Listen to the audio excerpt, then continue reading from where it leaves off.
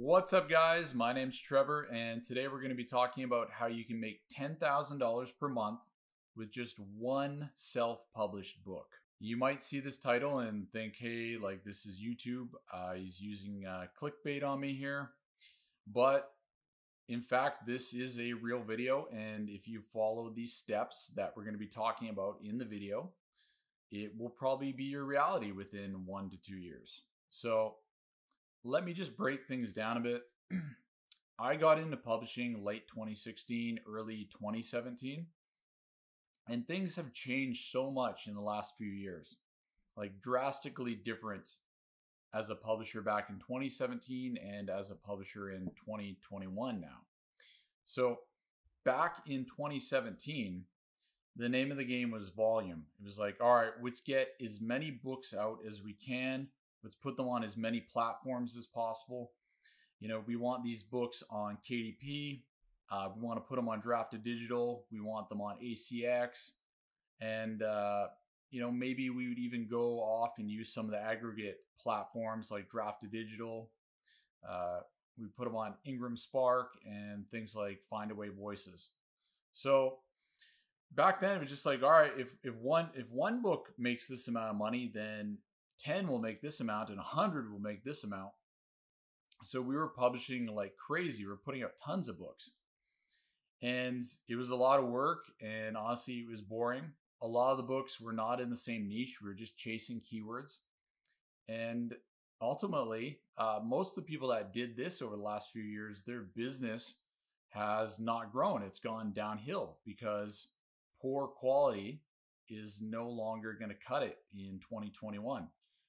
You're competing with better books and better brands. Like the market is still very open, and especially on the audiobook side, but it's not the same.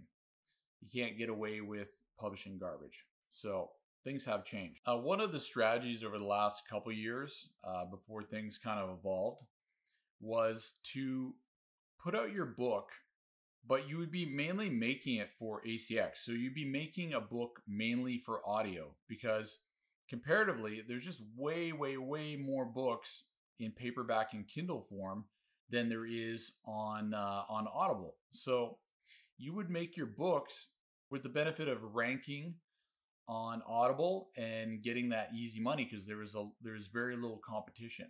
So people would go and do that, and they make an okay book for audio. They would use the ACX promo codes, which allowed their book to rank, and they would get paid for all the promo codes. That's gone now. But this would cover the cost of the book creation, and then you would rank the audiobook, and then usually the paperback, it wouldn't have been done correctly, so it would maybe get a couple reviews, or it would get a negative review, and it would be kind of just dead. So people were publishing mainly for the audio side of things. And this is a big mistake because the reality is that paperbacks and Kindle, that marketplace was more competitive. So if they didn't put in the effort there, and they didn't put in the right amount of effort to get reviews and to launch the book appropriately and even build a brand, that book was going to die out. So every now and then, though, you put out a book, and for whatever reason, it would review decently and the quality wasn't too bad. So those paperbacks or those Kindles would end up kind of performing okay. So people would end up running ads to those, and then they would focus on the audiobooks. And then like 80 or 90% of their books would barely make anything because they did a poor job and they didn't launch them and they had no reviews or anything. So they would just sit and die off. So these people would have like 100, 150 books, and then only a very small amount of them would make any money. So back in early 2019-ish, I held a Audiobook Income Academy, or an AIA, like unofficial meetup for Canadians, people in Vancouver specifically. And we all met up and we had some drinks, and it was a really good time. One person in particular, his name's Kyle. I consider him a pretty good friend now. He showed up, and we were all talking about, more volume, pump up more books, get more audiobooks. And I think Kyle at the time, he had maybe 3 books, and he was making 6 figures a year off this. And I was kind of like, huh, that's interesting. The guy barely had any books, but like he was making this money. I just thought it was like an anomaly. It made no sense to me because it was all about the volume game at the time. Fast forward to late 2019, I'm with my friend Diwan. We're in Bali and we're doing a visa run. So we're getting on a plane to head to Kuala Lumpur. And basically, you have to go leave the country for a day and come back in, then you get a new visa. So me and him are on the plane, and we're discussing publishing. And he says to me, he says, he's like, you need to build a brand. And I'm saying, no, no, no, man. Like, I do the shotgun method. We just, a good keyword, fire a book out on that, fire a book out on this. None of the pen names are connected. Like, we're just chasing money kind of thing. Like, and he's like, no, no, he argued with me. He's like, no, it's got to be branded. You need to have a buyer that wants to buy all your books, and your books need to be really high quality.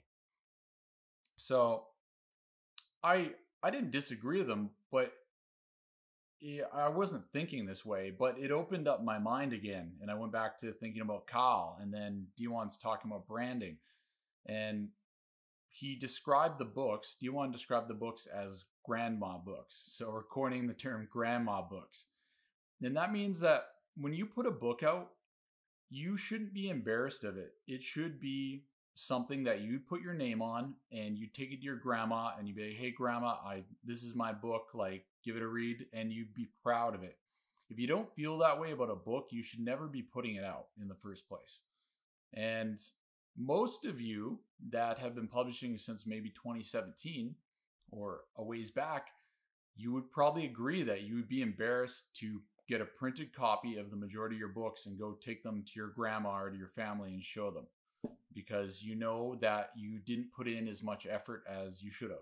So again, fast forward into 2020, I was starting to realize that all the books of mine that were selling consistently had good reviews, and they had like a decent amount of reviews, and it was just a mixture of the fact that I was running ads to them and getting organic sales, that these reviews had built up and these books were selling consistently. And also the books that were selling the most consistent were also the ones that were kind of branded. I did a really poor job because I didn't understand it back then, but they were kind of branded and they had some reviews and they were doing pretty good. And I had this moment where I realized that, hey, I don't need so many books. I just need high quality and I need a lot of reviews, and the rest will take care of itself. And this is kind of when I put the whole puzzle together in my mind, and it has changed the way that I do things now going forward. So I'll explain how this process works. Go on Amazon, go on the bestsellers list, put in any really competitive keyword. I don't know, maybe it's guitar or something like that. Go to the top. You will find that all the books have a few things in common. They're really high quality, really nice covers. They have high hundreds, if not thousands of reviews on them. And they've been around for a little while. Like maybe not a crazy amount of time, but probably at least 2 years. So these books, when you go down to the bestseller ranking on them, you'll see that the bestseller ranking is usually always between like 1 and around 3,000. But usually like even under 1,000. These are the top 1,000 books. So when a book is showing up between 1 and 3,000, this means that it's going to be selling thousands of copies every month. And the closer you get to 1, the more thousands you can add on top of that. So if you take a book that is at the top, it's got thousands of reviews, its BSR is really low, it's selling tons every single day, that book just gets stronger. So it's like a feedback loop. Amazon favors that book because it's selling lots and it's getting lots of reviews. So more sales equals more sales equals more reviews equals more reviews. So once it gets to a certain extent, like Amazon takes over, and organically that book will just continue to get more powerful and get more reviews, and it will rank higher on the bestsellers list and it'll make you more money. So you need to do the initial work early, and then after that, that book basically takes care of itself. and it's just going to go on and infinitely make you money.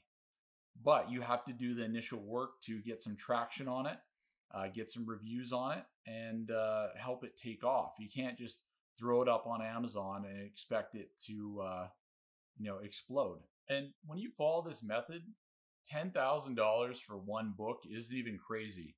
There's books that are doing 30 or 50 or even 100 a month, just one book. Ultra high competition niche, and it has tons of reviews, it's high quality, and it's basically just, it's ranked so high that it's just getting tons of sales. And like I said, the book just keeps getting bigger and better over time. Now, if you don't believe me, and I can hear like someone on Reddit or the K boards going, "Oh, this video is BS. Like my books only make $50 a month." Well, it's like, you need this video because I already know what you're doing wrong. You need to create a grandma book. You need to focus on marketing that, and you got to push really hard on that one book. Don't dilute your efforts with hundreds of really junky books. It's way more effort to go out there and to do like 100 different books. You know how easy and how much less stressful it is just to put all your effort into one book? And it also pays better too. You can go and look up BSR calculator or bestseller ranking calculator. Go in, put in paperback or Kindle, and put in the BSR, and you can see how many copies roughly a book that's ranked high is actually selling each day. And do the math. You can kind of guesstimate what the royalty would be for the book. And there you have it. You have 10K, or you have 30, or even more depending on the book. And this is all front end money. Like, if you're making this much on just the front end book sales, you can sell something through the back of the book by getting people to sign up for an email list and make infinitely more money than this. So I'm just talking about front end. So just to make a counter argument to what I'm saying about the one book method, the downfall to this is that it's going to take time to get traction. And also, probably within your niche, there's multiple topics that are not going to be covered in one book. So you probably want to do more than one book. But if you have really limited time, I'm going to tell you, like, you have a job and stuff, don't feel bad about doing 1 to 2 books in a year. You'll end up outperforming people doing this full time, doing it wrong, creating mass amounts of low quality books. If this is your full-time job and you're really going after it, I'd recommend maybe you go after somewhere between 4 to 6 in a year, if you even want to. And that might be the extent of your niche. That might be the entire brand. And then you can just build on those reviews and work on a back-end product later. But yeah, so I hope this was helpful. It literally took me 3 years to learn this. And I would say that it's going to save you a ton of time. There's the cat. Everyone's going to comment on the cat now. So the lesson here is, it's way better to create one amazing book and market the hell out of it than to make 100 crappy books that are going to die off. So I hope this is helpful. I mean, it's hard to believe it took me 3 years to put all this together, but it will save you a lot of time. And if this was helpful, please subscribe, hit like, maybe throw a comment down there. I will get back to them within 24 hours if you have any additional questions. Thanks so much, guys. Peace.